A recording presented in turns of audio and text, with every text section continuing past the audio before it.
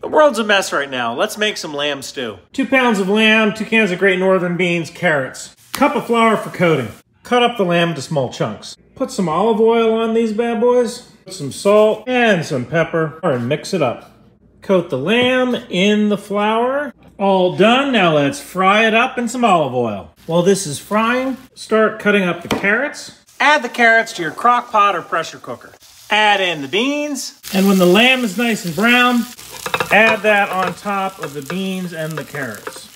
Use water from the bean can to fill this up until the water covers all of the lamb. Slow cook for 8 hours. Or just use the stew setting.